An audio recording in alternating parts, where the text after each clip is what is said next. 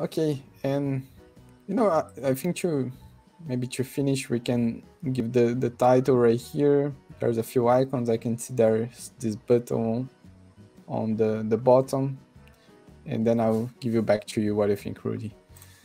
Good, good. You can do also the first screen improve. I don't know if that's complete or not.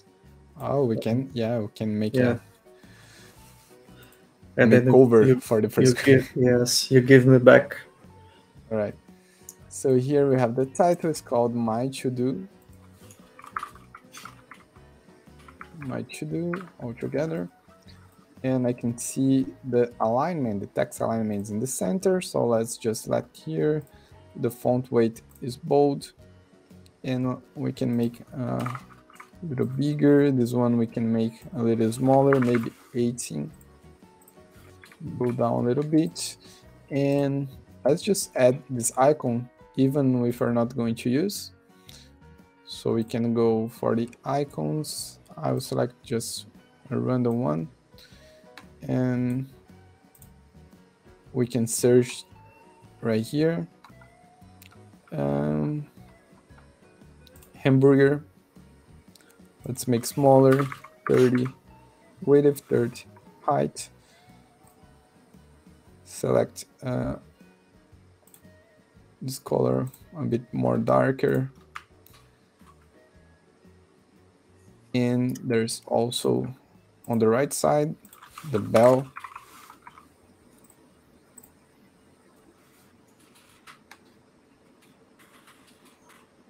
Okay. Make this auto height.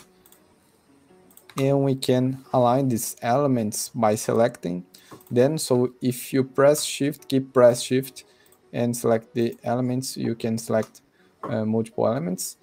Right click, align, and align middle. Right, and now they look more aligned. And let's see what is missing here. We have this button right here, this plus button. Let's create a button like that as well, a floating button. So for that, we can come here, insert a button. Let's place on the bottom. I'm going to erase the text. Let's make the dimensions, the width and the height the same. So maybe 50 for the width and 50 for the height. Maybe a bit more, 70 and 70. Right, and now we have this square. We can make it, the border radius we can make more round. So 12. I don't want any border. And we could, you know, just use the plus as a text right here and make the font size a bit bigger.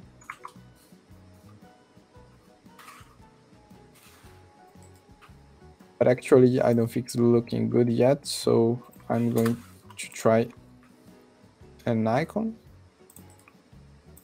This add icon right here.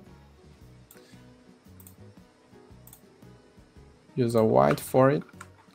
Let's zoom.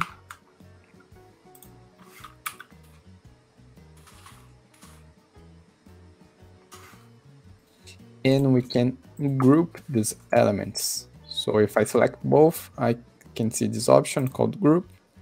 And now I have a group right here, which I can rename using naming convention, grp, button edge. Nice. Of course, you know, there's more advanced ways of doing it. I can see that we have a little bit of shadow here and some interesting things, but let's keep simple for now. You know, I think the students who are watching this video are already getting used with it.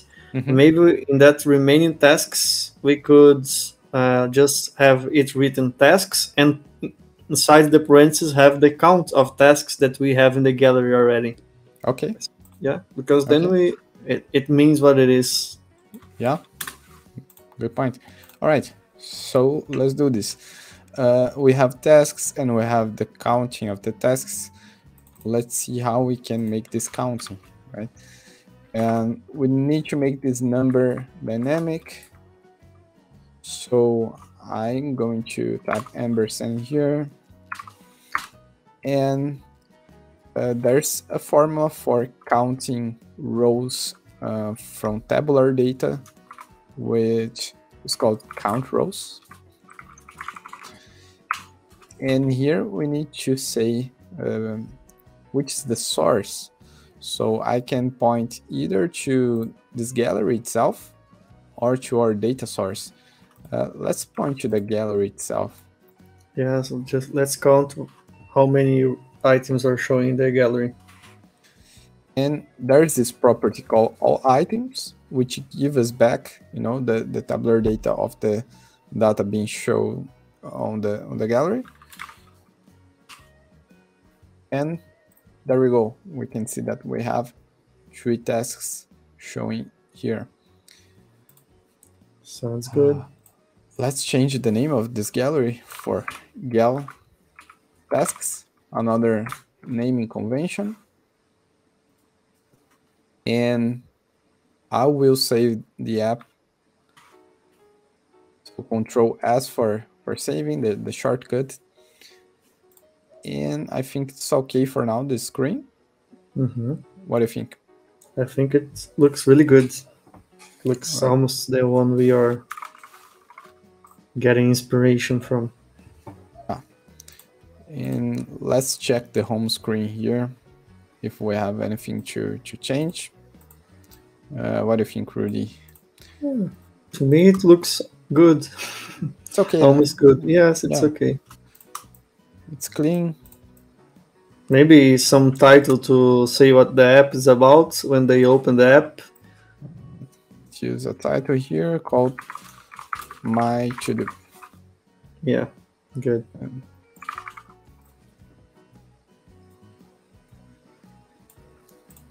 Okay, let's save it again. And I don't know, I think we're done for this bit. Yes, we are seeing all the tasks, navigating from the home screen to the task list.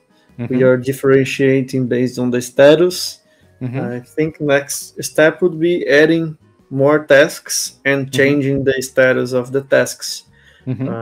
Maybe I think we can continue next time because it's getting a little late to us. Okay.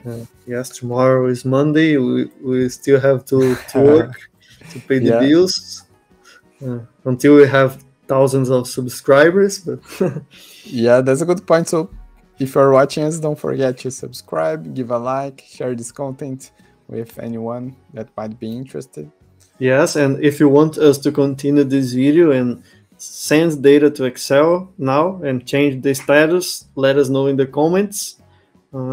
Yes, so if anyone wants to keep watching, we are going to do the next video. Right.